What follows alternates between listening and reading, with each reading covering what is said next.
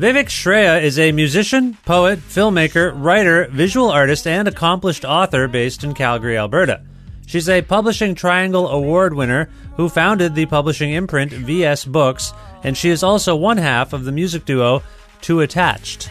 Her latest book is a critically acclaimed, instructive memoir entitled I'm Afraid of Men, which was published by Penguin Random House in 2018.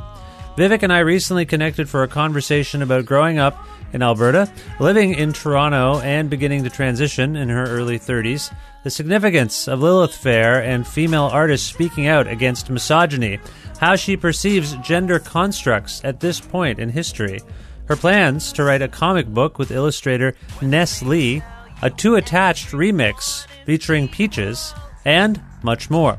With the support of listeners like you who subscribe to this podcast and spread the word about it, and make flexible monthly pledges at patreon.com/creativecontrol, plus in-kind support from CFRU 93.3 FM, Pizza Trokadero, The Bookshelf, and Planet Bean Coffee in Guelph, and Grandad's Donuts in Hamilton, this is the 452nd episode of Creative Control, featuring the gifted and multi-talented Vivek Shraya, with your host, me, Vish Khanna.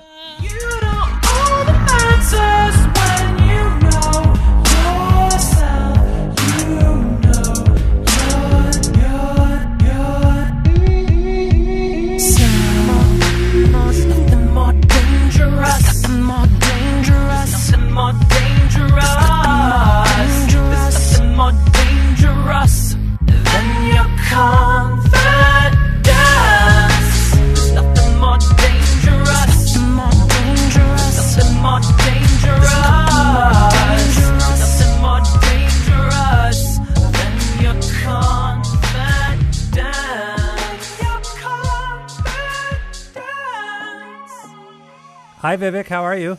Good. How are you? I'm well. It's very nice to have you on my show. I normally will ask someone, a guest that I'm speaking to remotely, where in the world they are. So I will do that for you as well. Where in the world are you today? I am in Calgary, Alberta. Calgary, Alberta. Now, for some reason, in my mind, I associate you with Toronto primarily. Did you spend time in Toronto? Mm-hmm. So I was born and raised in Edmonton, and then I moved to Toronto in the early 2000s, and I lived in Toronto for 15 years.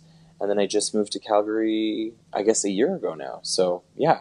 Now, why did you move to Calgary? Mostly because I was offered a job at the university, and my academic friends were like, you don't say no to that job. And, as an artist trying to think about long-term how to sustain an arts career in Canada, academia is certainly one way to do that. Yeah. So which one is the side hustle, so to speak? I mean,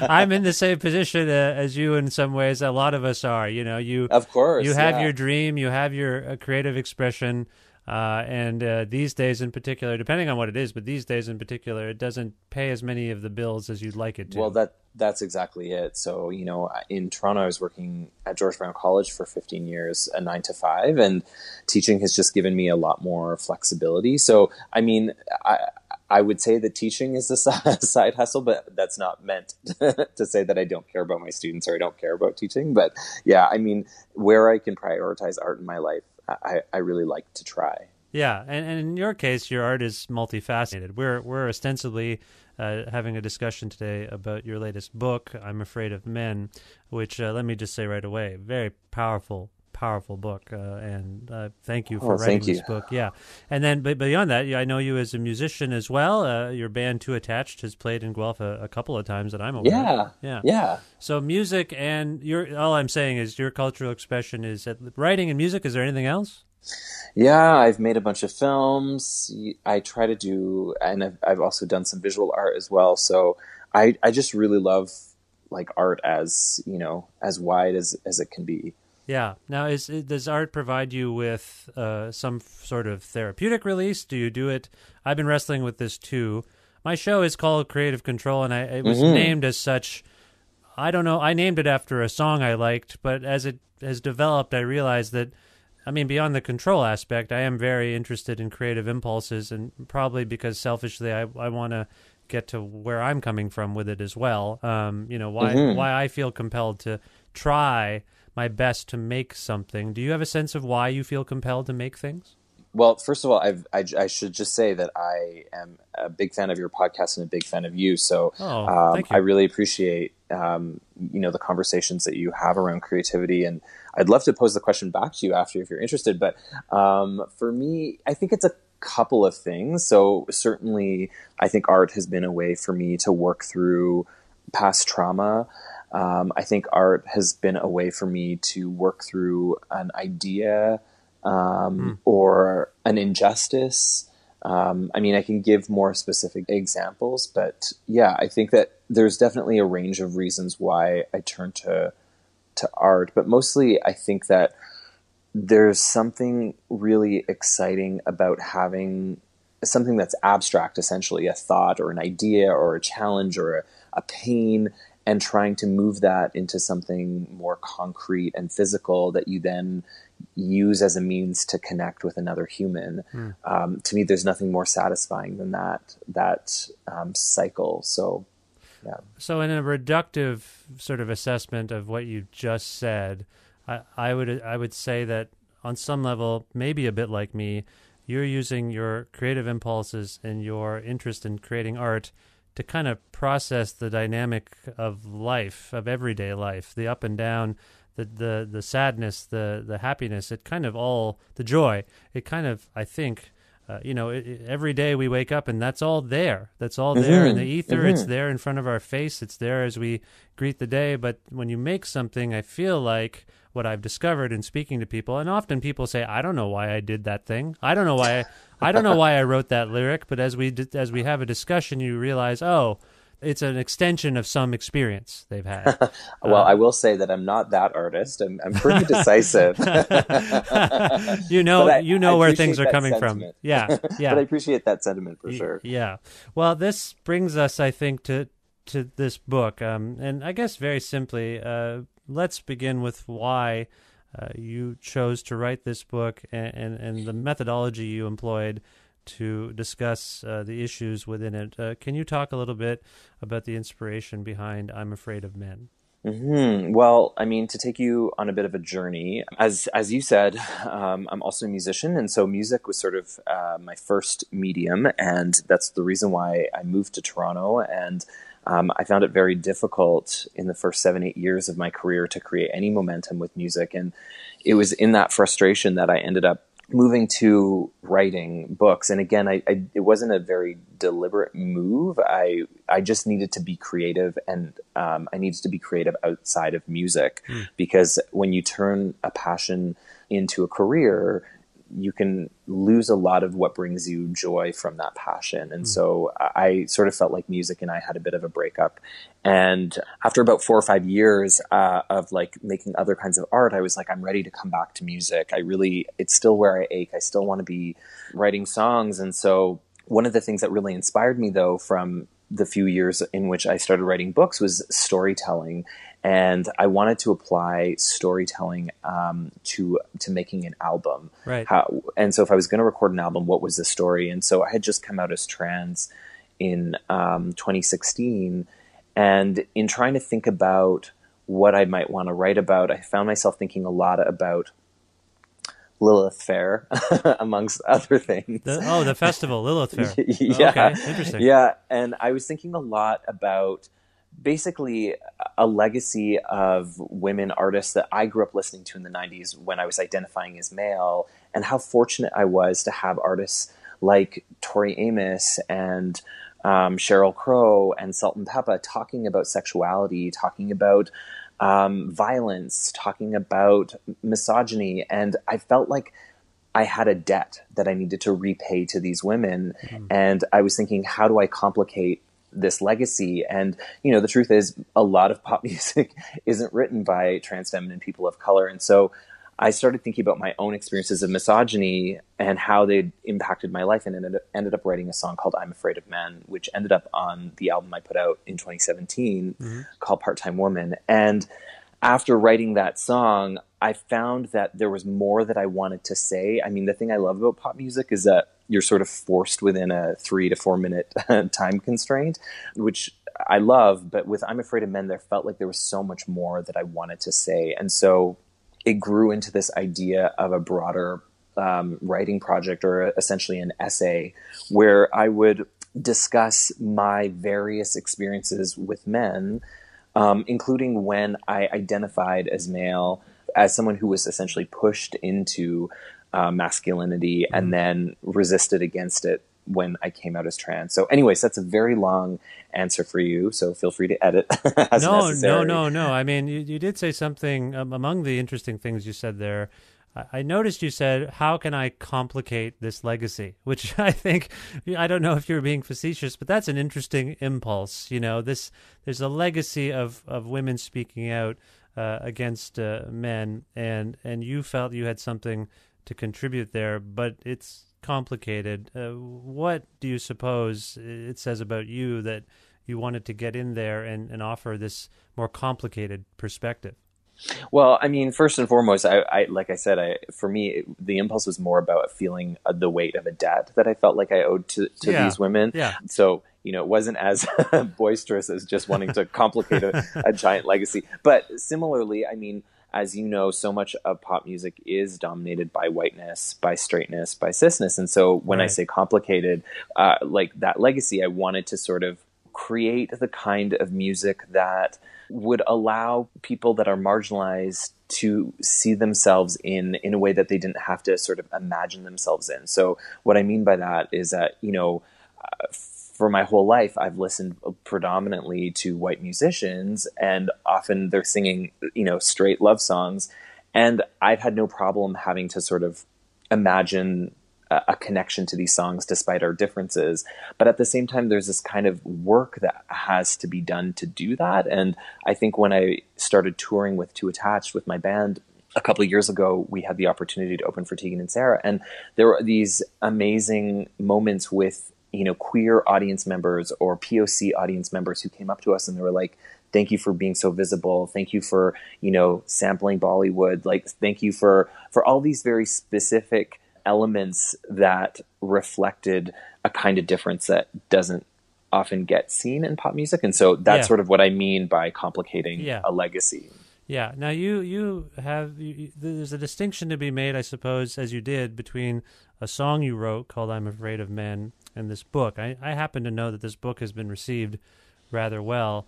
Talk about the distinction between the reception to that song and this book, because you say you broke up with music a little bit, and I just want to, you know, I tend to talk to musicians quite a bit, and we end up talking about all sorts of things, including the harder side of being musician in Canada or anywhere these days. Can you talk about the distinction between how the book and the song were received?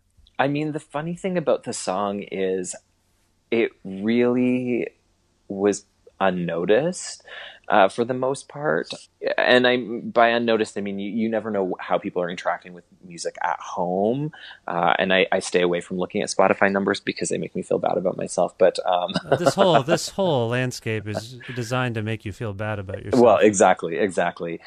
Yeah, I think, you know, this is just a side note, but I think in coming back to music, I knew that I couldn't get sucked into any numeric game because that would constantly undervalue, you know, how do you match like 3 listens up against spending 2 years on an album, right? You just can't. Yeah. But to return to your question, you know, when people talk about an album that they've listened to, it's always like, oh, this is my favorite song, or I really like this song, or, you know, this is the song that jumped out. And I'm Afraid of Men from Part-Time Woman, the album was never one of the songs that stood out, which actually kind of surprised me given the title, because, you know, it is a bit of an abrasive title. I assumed that it would be, you know, one of the songs that would stand out, and yet it wasn't. And so it's been interesting that the book has had such a huge response, and that the title in the context of the book has also had such a huge response. And, you know, in the past, I would have seen that as maybe indication that the song was perhaps a failure and, you know, I should have never written the song and it should have always been a book. But, you know, now that I've moved more comfortably into, you know, what it means to be a multidisciplinary artist, I really like the evolution of an idea. And, you know, after I finished the book, the first thing I did is actually approach my brother, and we did a remix of the song. And then Peaches jumped on the track, which is awesome. Yeah. And so now there's like this whole other incarnation of the song that we've been performing live. And I find live, when we play that song and we talk about misogyny on stage, that also has a very different response than the original song as well. So Yeah. I think that there's different ways, like, you know, I'm always thinking about what is the magic that makes art connect, as opposed to the magic or or the absence of connection, because I know the absence very well, and I have never ever really figured that out. But I think that's one of the reasons why I keep creating, is trying to get closer to understanding that magic. Well, it's a confusing time for consumption, I feel like. Totally.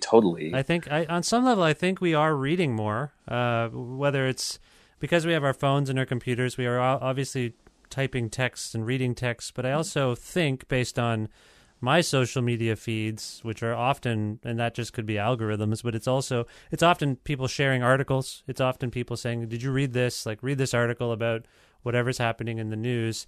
I have a friend who's a gigantic music fan, and he's told me now in his car he mostly listens to podcasts. He doesn't even listen to records as much as music as much as he used to. So I don't mean to go on a sidetrack us with a discussion about music and its place, because how it's valued, but just given your dynamic, I do think that's fascinating that you have received accolades for this book, while, as you say, the song itself wasn't really received as much, if not as well, if not as much. Yeah, and I mean, the other thing, and this is the very unsexy answer as well, is, you know, capitalism is also at play here, right? Like, yes. The truth is, I'm very much an independent musician still. I don't have a label. You know, there's no institution that is pushing my music, you know, so, but, you know, I'm Afraid of Men, the book, is being pushed by Penguin, which is a big institution and ostensibly one of the biggest publishers in Canada. Yeah. So, you know, in terms of reach, there's definitely that push that's happening that allows the book to reach people. That doesn't necessarily mean that people will connect to it with with that push, but I'm just saying that, you know, that has to be part of the equation around music as well, is just thinking about how many of us don't have access to that kind of institutional push.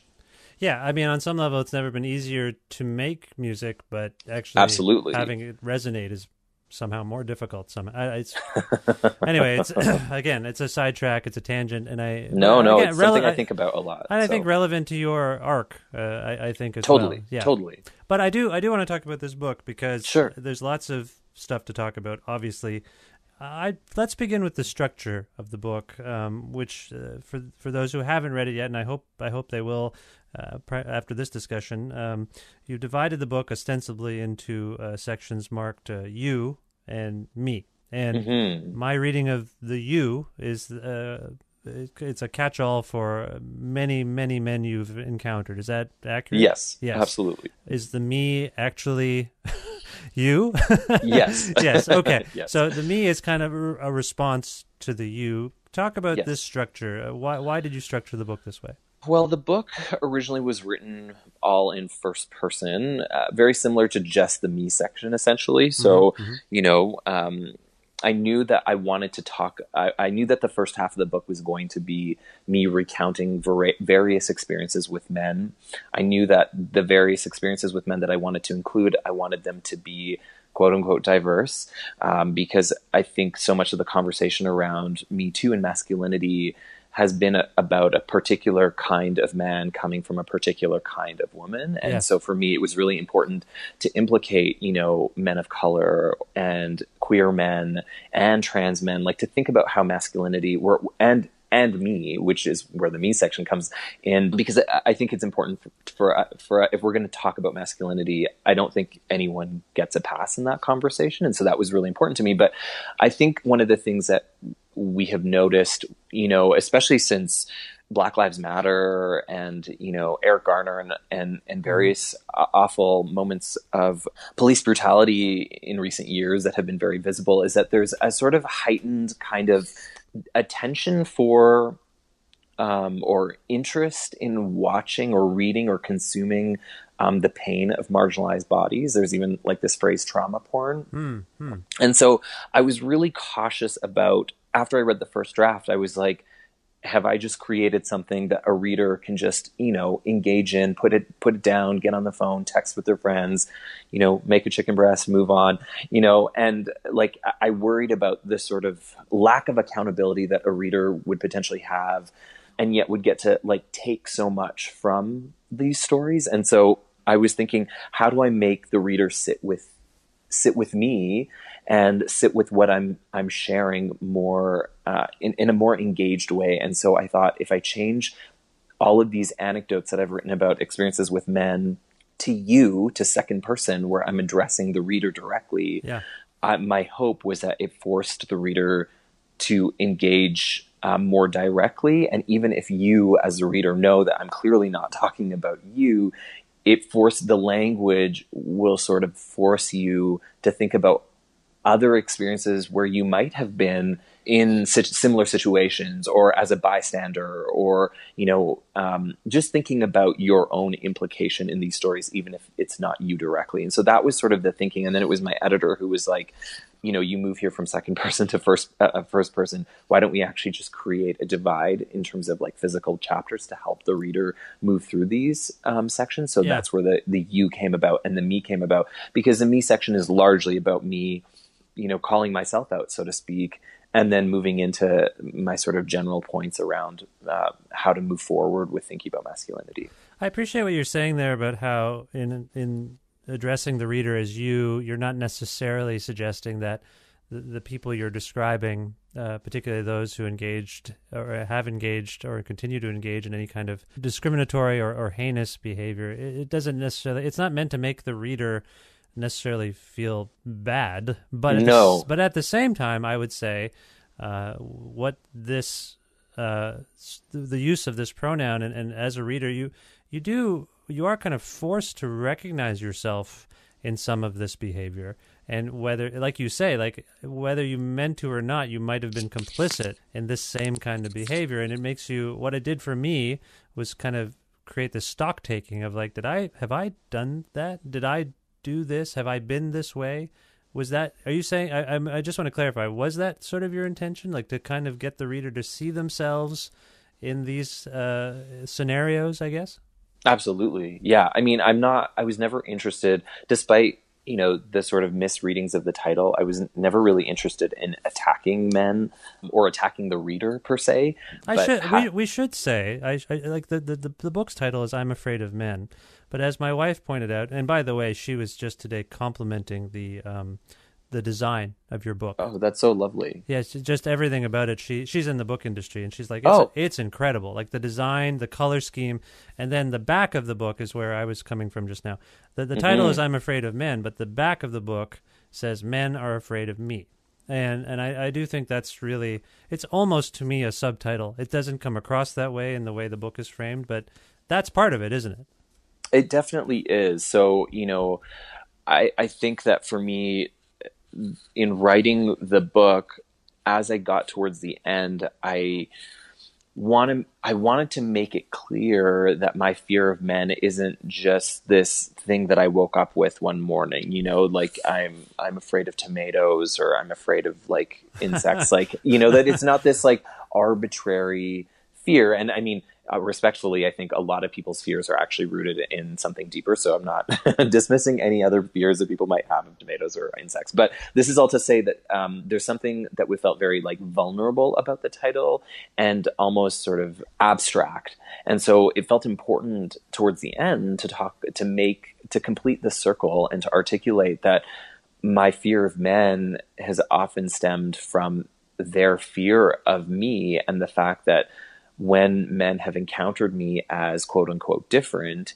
instead of sort of sitting with that discomfort or trying to understand why they feel uncomfortable with my difference, they have lashed out. And so my fear of men essentially comes from their fear of me. And so my editor, again, David Ross, when he read the first draft, he was like, what if that sort of became the back title? And I think we were also thinking a lot about the book as a tangible object in and of itself, as an art object in and of itself, and how the book might take up space in public situations like public transport. And so like, what does it mean I mean, see. it's been really interesting actually to see people tweet and talk about reading this book on the TTC or on the streetcar, and men coming up to them and talking to them, or what it means to like hold up something that says "I'm afraid of men" in public spaces where. But it would also say men are afraid of me. That's fascinating. Exactly, Yeah. exactly, right? So I think that was a big part of thinking about the design of the book too, was how would this book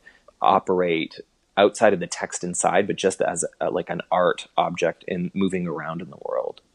Well, that's fascinating in itself. I mean, one of the things you get to by the end of the book is that the conventional gender distinctions are inherently flawed and create this fear and create this anxiety, and that's telling in itself. I mean, this is not you're addressing misogyny, of course, and you're addressing your experiences, but in the end, you are trying to speak to the fact that the way we've come to understand gender in a conventional sense is outmoded, it's outdated, and it's creating these boundaries that don't need to be there. And those boundaries, like all borders, like all boundaries, create tension. Who can cross this boundary? Who can't?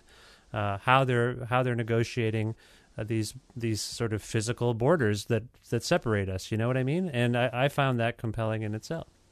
I mean, you just gave me chills. Like that's the best summary possible. So thank you. Well, and the other thing I took away from it, and at one point you I don't think you allude to this too often, but you allude to the fact that you've gone through therapy, and I've gone through therapy in the last year, and it's striking to me how, in my case, and I believe in yours, the therapist will want to get to the formative part of your life where whatever you're dealing with may have stemmed from, and I find that because the you chapter or the you section, I should say, spends so much time negotiating your youth, your upbringing, the relationships you had coming up, and your recollection of those moments and how they've made you into who you are today. How difficult was that to go through that exercise?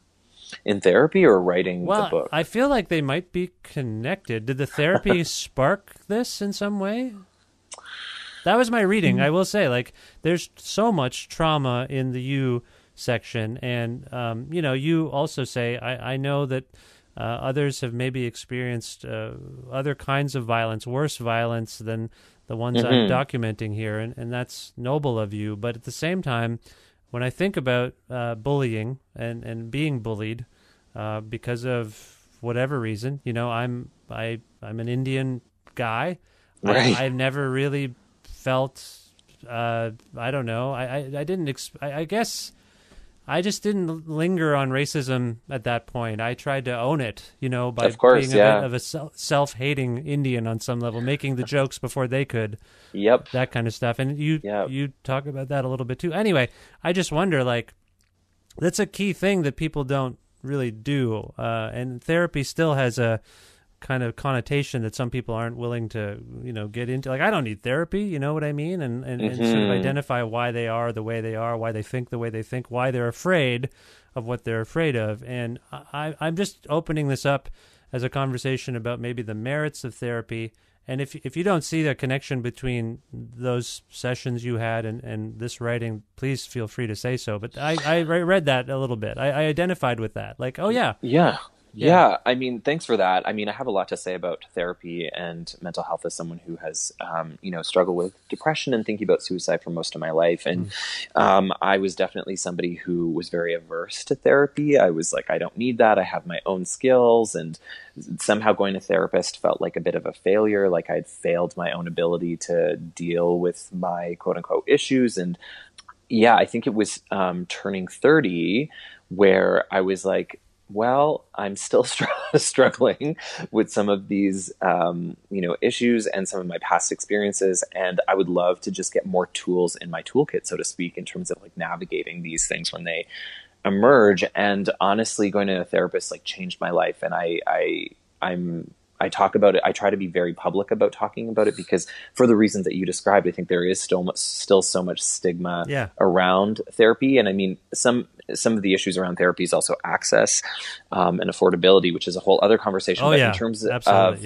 like, you know, the value of a therapist, like, you know, culturally, I think most people have or understand a value to some sort of physical activity. So even if you're not a gym bunny, you understand that like moving around is like useful for your body. And I really felt like therapy was gym for your brain. And we don't really talk about that, like the importance of needing for your mind and your emotions to be exercised in a particular way. And, you know, certainly I think that working with a therapist, some of my past obviously came out, especially this one particular incident, which I hadn't thought too much about being spit on while I was waiting at a bus stop in junior high, and being spit on by a brown boy, right? Exactly. Yeah.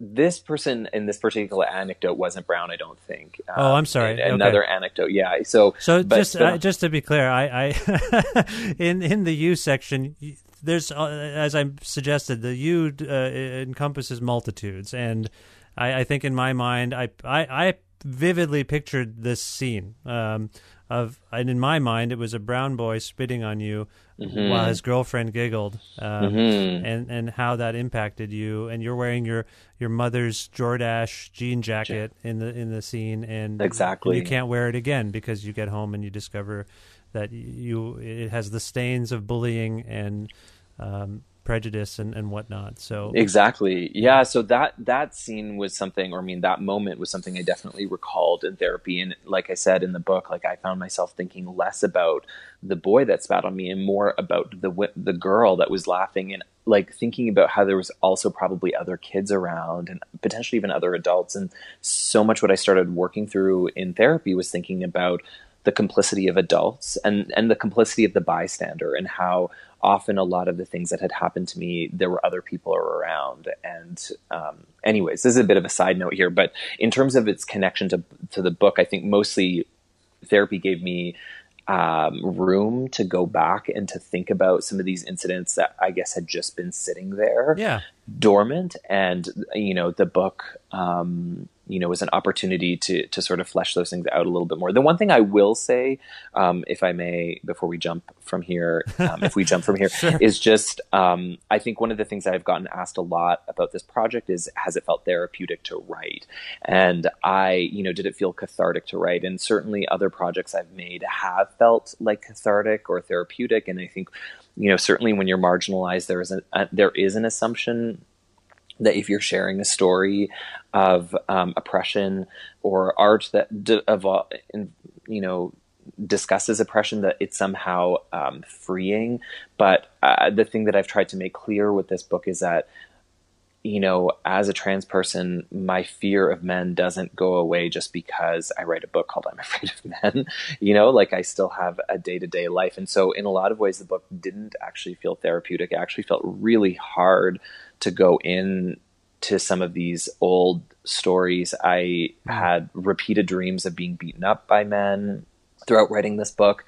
So, you know, the reason why it almost had the opposite effect, it sounds like. Yeah, the reason why I bring this up is just because of the connection that's made to therapy and that you were talking about. And I just sort of wanted to speak to the ways that, like, sometimes art is not about doesn't necessarily create healing. You know, sometimes it like you said, it can almost do the opposite. Yeah, and I think the one thing that people mistake about therapy is that they dwell on the therapeutic aspect of the term, but therapy is highly triggering.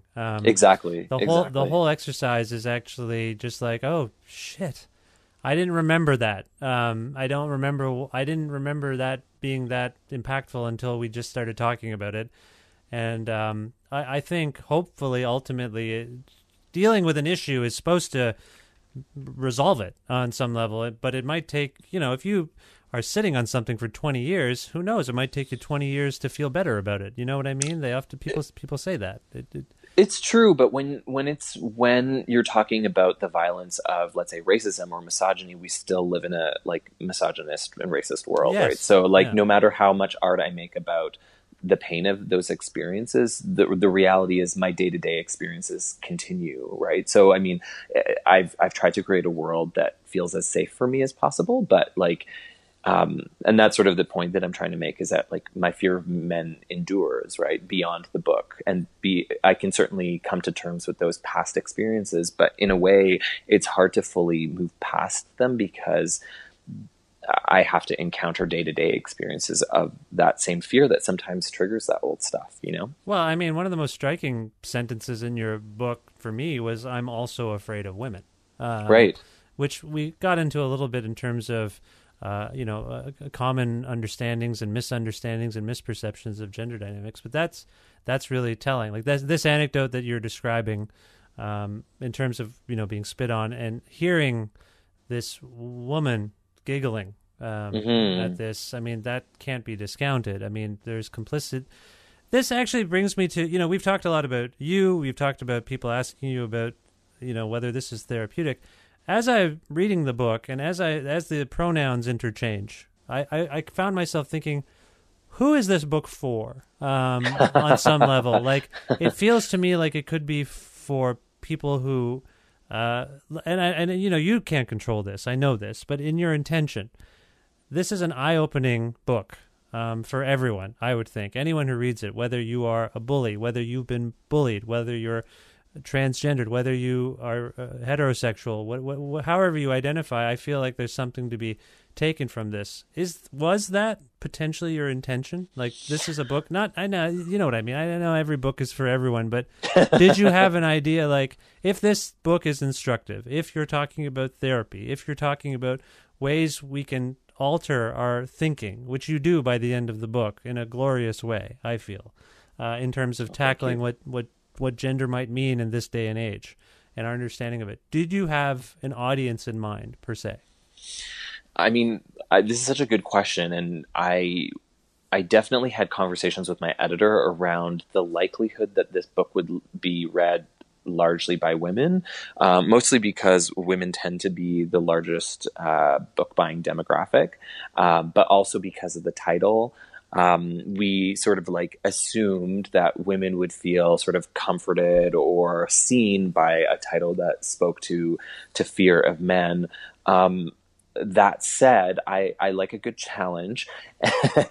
And I was like, I did really want to write something that, like I said, not only spoke to the ways that we're all implicated, but similarly, if you're going to create a project that tries to speak to the ways that we're all implicated in this conversation of masculinity, then similarly, I felt a kind of responsibility to write a book that would also feel accessible enough for everyone to read. Yeah. So the book is written from, I try to avoid academic jargon, or like really dense language. I mean, I have respect for that particular kind of language. I don't do it very, very well anyways, but there is a thesis, right? I mean, there's an underlying there's argument.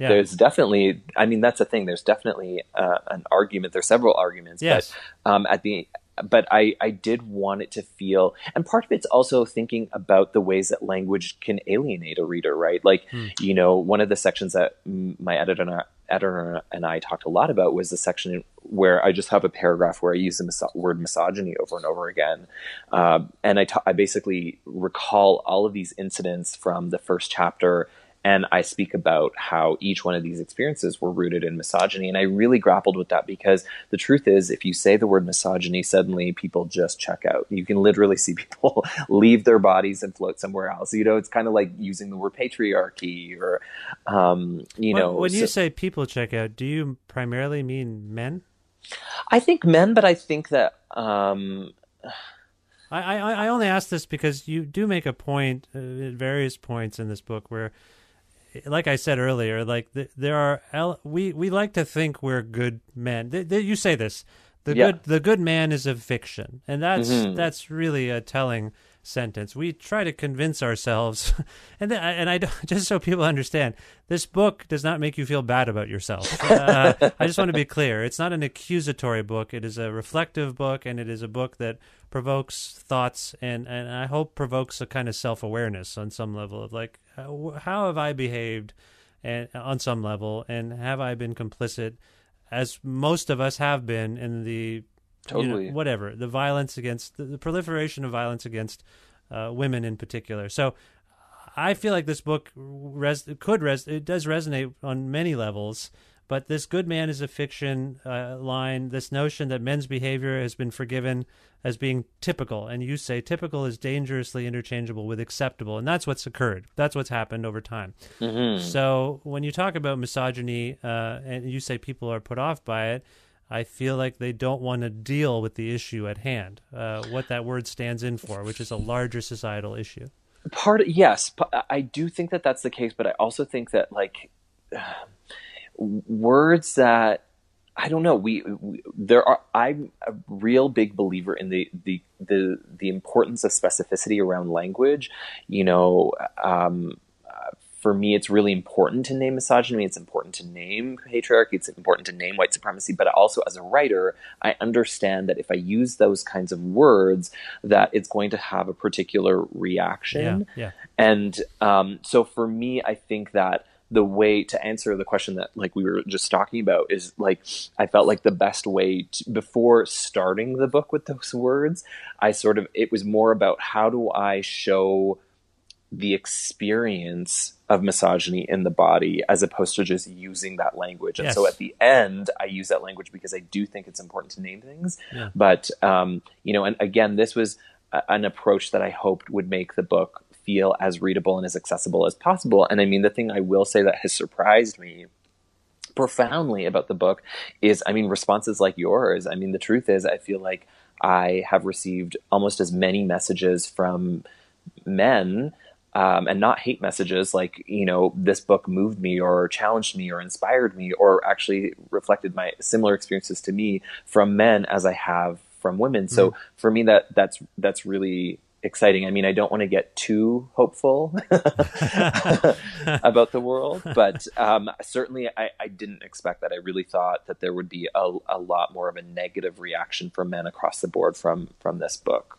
So, you talked about how people have asked you about whether or not the book has been therapeutic and how it's impacted you, how writing it has impacted you. You've just described how the reception for the book has been more heartening than you expected. Is there anything else about the book that has, I don't know, changed your mind, altered you in some way where you feel like, positively or negatively, like I'm just curious about you. I'm checking in with you right now. You've finished this book. It's being received well by and large. I'm sure you've probably encountered some measure of criticism for it as well. Who knows? I try not to read that stuff, which is maybe good or bad. I don't know.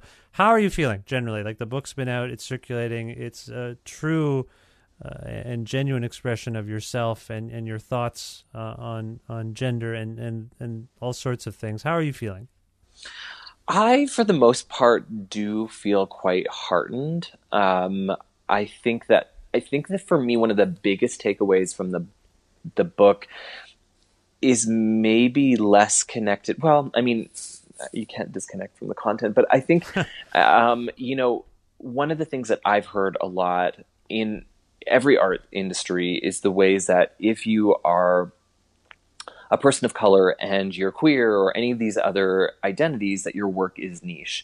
And that's how your work is taken up. That's how, like, literally you go to a bookstore, like previous books of mine are shelved in the LGTB section, gender studies or whatever, studies or race and relations. And so, like, this is how your work, and the same thing with music. Like, one of the reasons why I deliberately stayed away from any Indian references in the first half of my career as a musician is because I dreaded the label of world music. I did not want to be seen that way.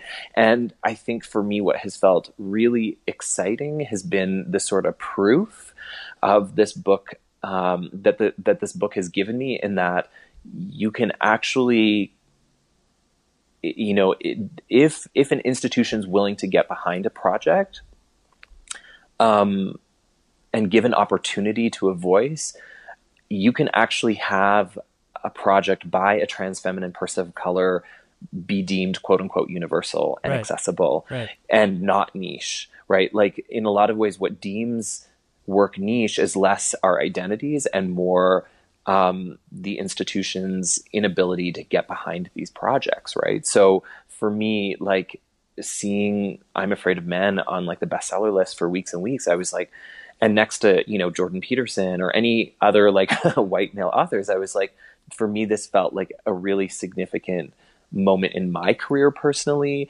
as a moment of kind of redemption, to be like, see, I told you I wasn't just sitting here writing like, because the thing is, niche is a very loaded word, right? Yes. Like niche, what niche is saying, right, is that nobody really cares about your work unless they're the same as you. Yeah. And we know that as brown people, we know that that's a lie for the reasons I talked about earlier, right? That like we have been able to appreciate white art for most of our lives. Mm-hmm. So we understand that you don't actually have to be the same kind of person to like or engage or connect or feel seen by some art. So anyways, not to go on too much of a rant here, but for me, I think that has felt like the most important or the most fulfilling part of the way that this book has been taking up is just sort of like, to use this word redemption again, to be like, I told you I wasn't just sitting here. I will say, institutional support or not, I mean, you've already spoken to this. I think the aesthetic considerations you made to make the book as accessible as possible, to make it, as you sort of suggested, you didn't want to create this academic, dry book. You've made a very personal book, and it is. You used the word universal, and I feel it has that quality, and I do think that's a testament to you and your writing style. It's a towering achievement, and for those who don't know, it's a rather short book, but I've read it a few times, and I take something different away from it each time. So for whatever that's worth to you, I just hope other people also take this into consideration. It's a wonderful book. It really, really means a lot coming from you, especially, like I said, I've just been a huge admirer, and I dreamt of being on your radar one day, so I'm happy that it finally happened. Well, I appreciate that, Vivek. So as we wind down here, what's next for you? Look, I don't know how you're going to top this book. I think that's the subtext of what I was saying. No, I'm just kidding. I know you're a very creative person. I wondered if that's what you were asking. I mean, with any project, I feel a certain kind of pressure. And, like with any success I've had, because I've had so much, I've had so many years of the lack of success, any success I've had, I've always been like, oh no, is this it? Have I peaked? And I've certainly had those thoughts. Well, right? I was totally kidding. I really just wondered what this book is, it's still resonating with people. Obviously we're still talking about it, but in some senses it's done. It's behind you. What's coming up next for you? Mm-hmm. Well, formally what's happening next is a comic book that comes out in April with an illustrator by the name of Nestle, who's Toronto-based, an incredible artist. Her work's kind of all over the city. And I started, it's funny. In a way, it's kind of like a nice transition out of I'm Afraid of Men, or from I'm Afraid of Men. 2 years ago, I started receiving very visual hate mail from a particular stranger, and they used all kinds of Indian dialect. They referred to my mom a couple times. Oh my God. And unlike usual trolls that I have on Twitter, and I just sort of block right away, there was something about this conjuring of family and of my culture that made these letters quite haunting. And simultaneously, for the past 3 years, I've been engaging in a lot of graphic books because one of my friends is an illustrator, and I've just been curious about the medium. It hasn't, of a lot of literary mediums, it's one that hasn't really appealed to me immediately. And as I started getting more into comics, the thing that has awakened me to the medium is just how strange they can be. With I'm Afraid of Men, it's a very, in some ways, there's a traditional element to it. It's an essay where we know what, as you said, there's a thesis to it, mm-hmm. But with comic books, you can kind of just go off the rails. And so I had this wacky idea, which is now going to be a comic book, which will be out in the spring, called Death Threat. And basically it's a hyper meta exploration of these letters that I received, and the impact that it had on me, but trying to like navigate this through like quote unquote dark humor, and again using art as a way to reclaim my power in what is ostensibly a difficult experience. I must say I really appreciate your ability and the tenacity you have in taking the hate that's projected towards you and turning it into something that might be, I don't want to say I didn't want to use the word useful, but this notion of taking some hatred and turning it into something positive somehow, that's that's a remarkable instinctual impulse that I don't think some of us just don't have it.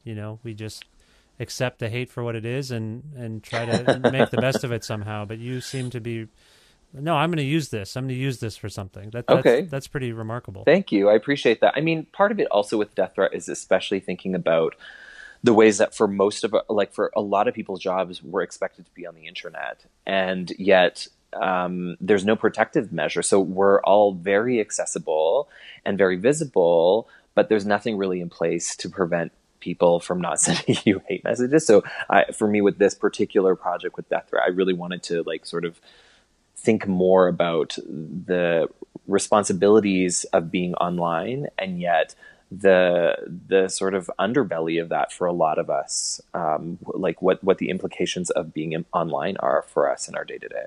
I know it's impossible maybe to be objective about this because you're living in it, and the amount of hate mail you get sounds substantial, but there's this whole sort of notion that being loved is one thing, but if you're loved and hated, it might mean you're doing something right. Does that give you any peace or peace of mind? Like, oh, well, at least it's resonating somehow. Yeah, I mean, certainly as, artists that have come before me said, like, I mean, many artists have talked about how they'd rather someone, love or hate them as opposed to being indifferent. Right, so, I mean, I certainly feel the same way, like, with like art that has been titled like I'm Afraid of Men, or even This Page is White. Like, I want to make art that is engaging and that is thought provoking. So yeah, certainly, I appreciate the polarization, but simultaneously, it was a bit of an odd question, I suppose. Like, no one is like, oh yeah, I love being trolled by psychopaths. I know that's not the case, but truthfully, what I will say is, the hate from psychopaths, to use your language, it's its own kind of experience, and it doesn't like weigh me down too much. And I think because I'm so fortunate to be loved by people who really care about me and see me, I think for me, some of the harder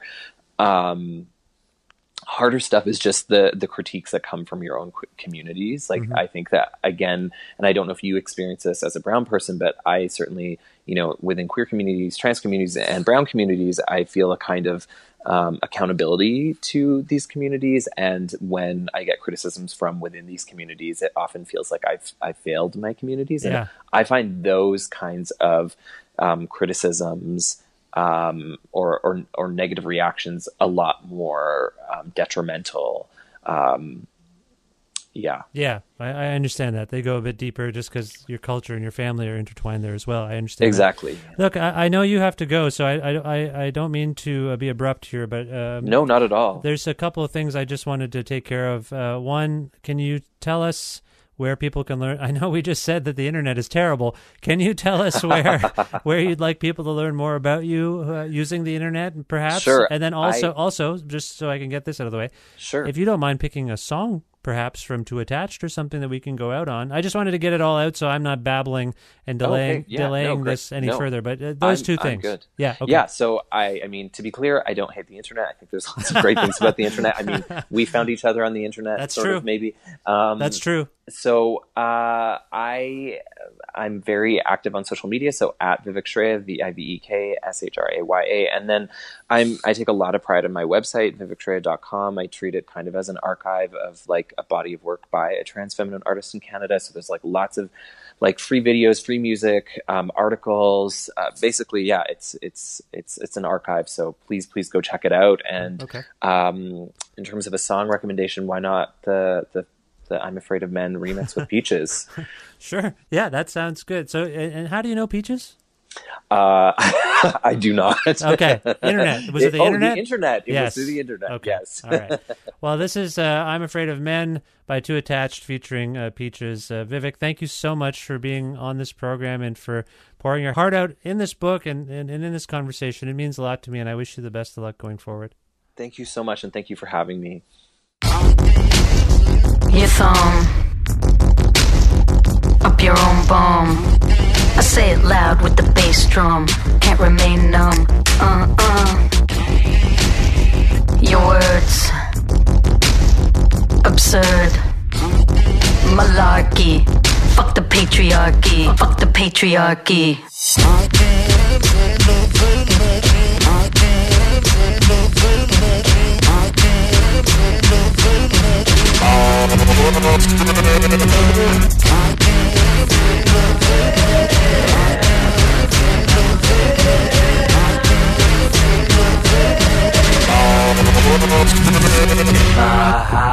In my house, don't even turn the lights on, 'cause I shine so bright. But when I open the door, my glow starts to fade, 'cause I'm afraid. My neck hurts from checking my shoulder. My feet hurt from walking faster. Are you hitting on me? Are you hitting on me? Or are you gonna hit me? I can't say nothing but you. I can't say nothing but you. I can't say nothing but you. I can't say nothing but you. I can't say nothing but you. I can't say nothing but you.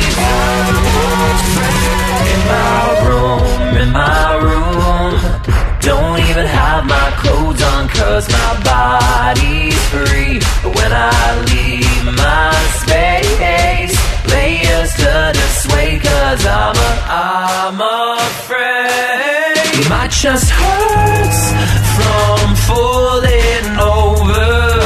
My back hurts from shrinking smaller. Are you hitting on me? Are you hitting on me? Or are you gonna hit me? Are you hitting on me? Are you hitting on me? Are you gonna hit me? Are you hitting on me? Are you hitting on me? Are you gonna hit me?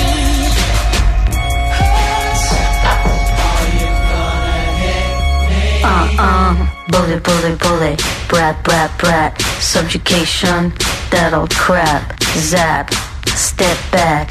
You need the intersectional men's feminist app. I can't say nothing, I shut up. I can't say nothing, I shut up. I can't say nothing, I shut up. I'm afraid. I can't say nothing, I shut up. I can't say nothing, I shut up. I can't say nothing, I shut up. I'm afraid.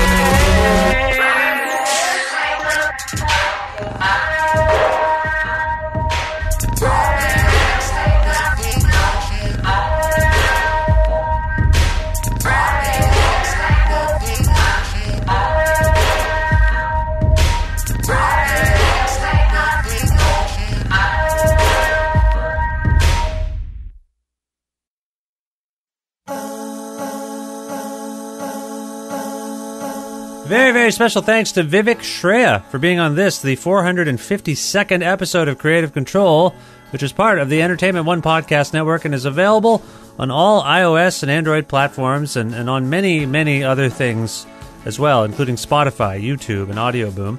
If you can't find an episode that you're looking for on any of those platforms, or if you want to learn more about me and sign up for my semi-regularly scheduled newsletter, please visit vishkhanna.com. You can like Creative Control on Facebook, follow the show on Twitter at Vish Creative, or follow me at Vishkhanna. Also, listen to a radio show version of Creative Control on Wednesdays at noon Eastern Standard Time, around the world at CFRU.ca, or on an actual radio at 93.3 FM if you're in or near Guelph. Also, visit Patreon.com patreon.com/creative control to make a flexible monthly pledge. A donation, I should say. It's a donation, really. A flexible monthly donation to keep this podcast going. Your contributions to this end are very appreciated and do, in fact, keep the podcast going. So, again, patreon.com/creative control to make a flexible monthly donation for the podcast. Okay, also, who else do I got to thank? Oh, yeah. In-kind support. Pizza Trokadero, The Bookshelf, Planet Bean Coffee, and Grandad's Donuts. Support the show with in-kind treats for me. It means the world to me and my family. Love those places. Thank you very much. Thank you to my dear friend Jim Guthrie. He lets me use the instrumental version of his song The Rest Is Yet to Come every week on this show. Thank you very much, Jim. You can learn more about him at jimguthrie.org. He's up to lots of stuff. Something just came out, something big. So you should go to jimguthrie.org to learn more about that. And finally, thank you. Thank you for listening to this program, this podcast, and telling your friends about it, spreading the word about it. It means a lot, and I hope you will continue to do that. And yeah, that's all I have to say. I will talk to you very, very soon. Goodbye for now.